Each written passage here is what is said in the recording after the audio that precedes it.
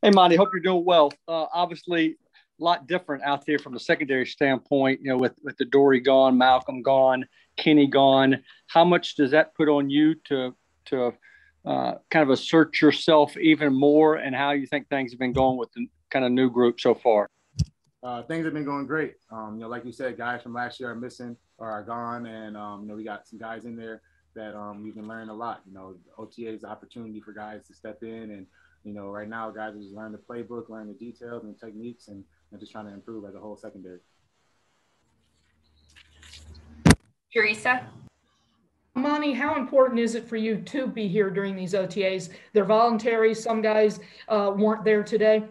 What is it that you're hoping to get out of these sessions, particularly with so many new faces and young faces at that? Getting back into the flow of things, getting back around the guys, around the coaches, around the teammates, having that communication, building that trust, and, making sure that when we come in to work, I'm coming in, just making sure I'm helping lead guys and, guys that haven't been here before, making sure that they know, how we practice and how we meet and how we move about in the building. Corey Curtis? Yeah, Amani, why was it important for you to be there? There weren't many veterans there. Why was it important for you? For me, just to get a lot of new guys coming in. I just wanted to make sure that, I was here around the coaching staff, here around the players, just making sure that, and like for me, I feel like I just like being here. I like being around the guys. I like being around the teammates, being having a great week. Terry? Amani, how much did the fact that you're in line to be a starting safety this year play a role in your decision to show up for the OTAs? Every year it's competing. There's no, like I said, there's nothing guaranteed. So, I got to come in and make sure that, I'm doing my stuff on my end, making sure that I'm helping the guys around me because they're going to help push me, vice versa. So, for me, it was just come in and just improve as a player and just keep getting better. Did you communicate with some of the other guys and know that maybe some of the other vets weren't going to be here today? Oh yeah, we had communication, before about who's going to be here and who's not going to be here. And as a secondary, as a team, we all respect everyone's decision. Everyone's a pro, so we know that the guys that are away from here are going to be, doing what they got to do. So when they come back, they're going to be ready just to fit in like a puzzle piece. David Beauclair? Amani, what was your sort of immediate reaction when Kenny Vaccaro was cut, knowing that you're losing a teammate, but also what it meant for you from an opportunity standpoint? Yeah, it sucks seeing Kenny leave. I've been with him my rookie year. For me, he was a great mentor. He taught me a lot of stuff as far as coverage, blitzing, run game, and all that stuff. I appreciate Kenny a lot. And, for me, I was excited for the opportunity to, come in and compete. When he was here, I was competing, and just because he's gone, my competing's not going to stop. Teron? To that point, Amani, not just for this whole year, how much does being elevated to that starting role a responsibility level for you and just an approach? I'm sorry, you're kind of breaking up. Sorry about that. I was saying not just today, but for this full year role, how much does that change, like a level of responsibility or just to become more of a leader on this team for you? Yeah, definitely. I've been here for, 2 years, going on my third year. So, I know what the coaches are looking for. I have a good feel for what, the techniques that they're asking for. And for me, just as a guy that's been here for a while, making sure that guys that haven't been here, can learn those things. I can help them, teach them those things or help guide them and help them, teach them stuff that, Kenny taught me and KD have taught me when I was coming in or when I was new here. Luke? Monty, a word we heard a lot from you all last season was communication at all levels of the defense. What is being done on the field and in the meeting room to make sure that that's at a better level this year? Just both ends, both sides. It's not just the safeties communicating, but the corners as well, and all across the board. We just want to make sure everyone can be on the same page. We want guys not just to know what they're doing, but to know what the guy next to them is doing. That way it can help both parties. If someone doesn't know what they're doing and the guy next to you does, they can help them out. So we're not independent contractors. We're all just working together as one team.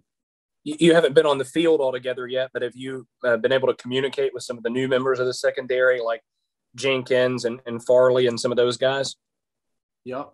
We have, Farley's here. We got guys that are here, that are around the building, guys that we're talking to, chatting with.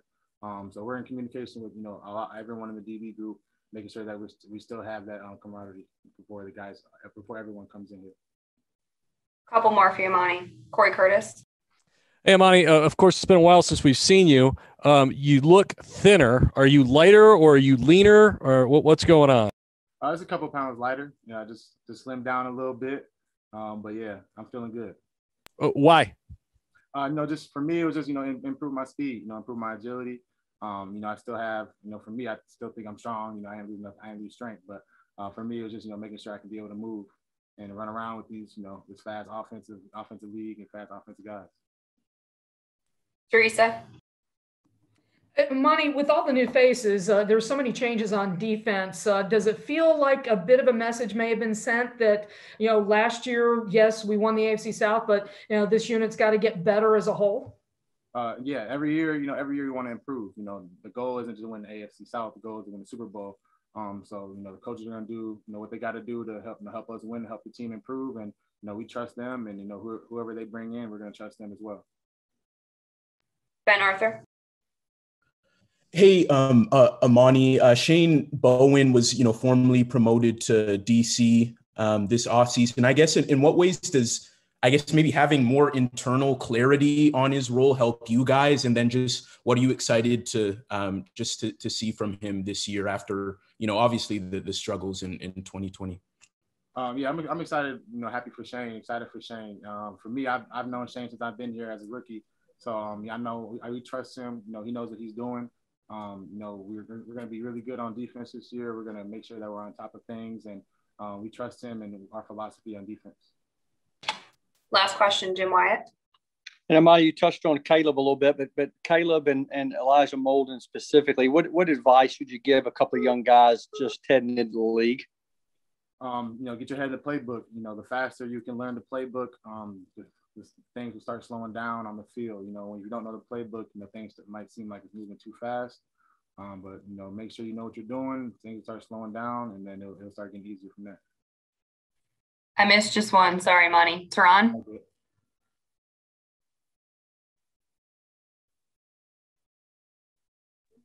Sorry about that.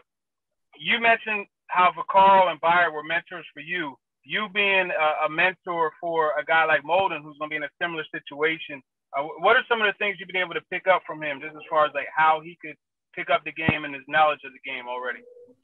Yeah, smart kid. I watched his highlights. I remember watching him play during the college when he was back in college. He was making plays, all over the place. You could tell he's an instinctive player, similar to how I was playing. But yeah, he's nice. I've seen his film. Haven't seen him on the field yet, but I definitely like what we've seen from him as far as IQ and knowing the game.